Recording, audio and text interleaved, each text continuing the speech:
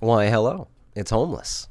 I'm still alive. I haven't relapsed or anything. It's just been an insane 2 weeks in the homeless shelter. You can probably hear a little bit of noise in the background.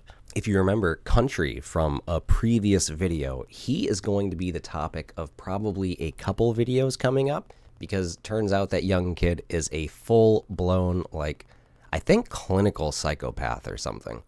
So I'm going to make sure I don't name drop him or say anything that gives out too much information on him, but geez, man, crazy.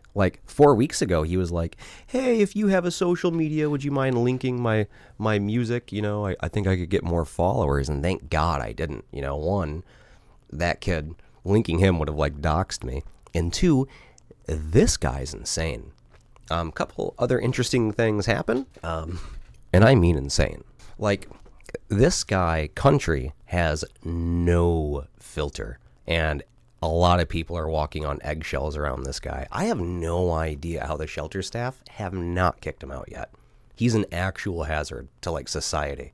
I'm going to tell you all about it next week.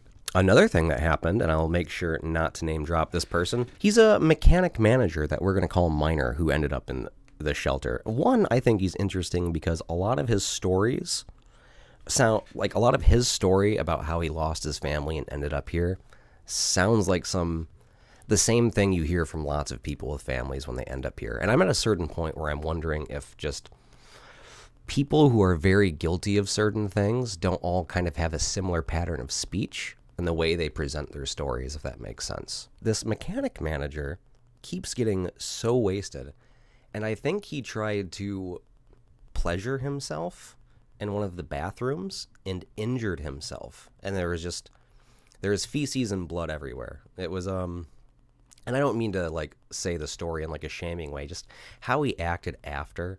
I was in the military and I've seen some injuries, so I knew what was up. But it's just it's more of a reflection about behavior and less about his sexual preferences. So I'm not going to roast him for that or anything. But there are very interesting aspects to this mechanic manager, and I think I'm going to tell a story, but mainly this Country kid. The whole shelter is in an uproar. It's chaos lately because of this one person. So as far as editing the videos, I have been practicing editing, but I came across something that should have been common sense, right? Basically, if I edit my videos, I don't have time to do my art because I still work, just not very much. So I'm going to show you some schizo stuff on my wall. I know nobody really knows about the Legend of Greenleaf stuff. Let's take a look. Here behind me is the Great Wall of Schizo Planning. Yeah, that's where I'm storyboarding right now. So far, it takes up a good portion of one wall. Pretty impressive. The good thing is, I don't know anybody, and the only person who's ever going to really look into my room is, the maintenance man, so just one maintenance man out there will think that I'm completely insane. But it's a story. Besides the building drama and working on my schizo story, I've just had some issues with the housing in VA, but that stuff's really boring to listen to, so I'm not going to tell you guys about it. I think that's just probably the least interesting thing that I have to talk about, but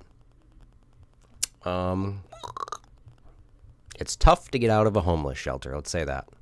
That's been stressing me out too. Thank you for still being subscribed. Thanks for still watching, and thanks for the comments. I know I'm so unorganized. I say, oh, I'm going to be back next week, and then I post a little video before next week. I work with the intention of having a plan, but no plan can contain me. Hey, and also a huge thanks to the people who are encouraging me to continue to try out new things, because I very obviously haven't really found my groove yet, and that's that's really cool to hear that stuff. So with the whole editing versus story thing, let me know what you guys think, man. I kind of feel generally my videos aren't good enough the way I make them if I don't add a bunch of editing in, you know what I mean? They just won't be entertaining for people to listen to, I guess. So I feel I need to do the editing, but I really want to make this story.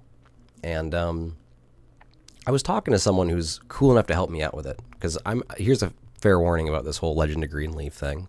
Basically everybody I run this through tells me it's a really bad idea, except for one person.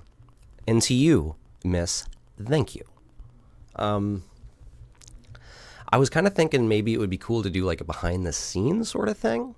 Like, I know I'm not even an artist yet, and this is like my first attempt to write a story, but I just thought like if other artists watch my videos, maybe it would be cool to like, you know, see somebody closer to square one struggle. Like, maybe, I don't know. If something like that would be cool. I don't even know how I'd organize that yet, you know? I'm just floating the idea out there. So far, the vast majority of this story work has been behind the scenes, and I'm just trying to get like a draft page out every week. So that's where I'm at right now. But there's a lot of work to go into a story, man. Like, I'm constantly working on the script. I'm writing down ideas already. Like, hey, I need to add this into the beta or the alpha, you know, the next draft. I don't know how useful some 9th grade dropout homeless guy is, but if there are any artists watching my channel or just people vaguely curious about how a homeless guy would even attempt to write a story, you know, as far as my track record with ideas and plans go, if something can actually survive a month, my God, there's a chance. So I kind of want to keep writing the story. If it doesn't sound like a good idea, though, and people prefer video editing, let me know, I guess. I don't really know what to do with this channel yet. Sorry I've been gone. I am okie dokie. Life has just been a little stressful.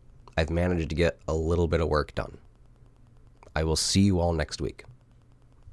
Unless I stream a little bit this weekend because I'm bad at plans. Goodbye.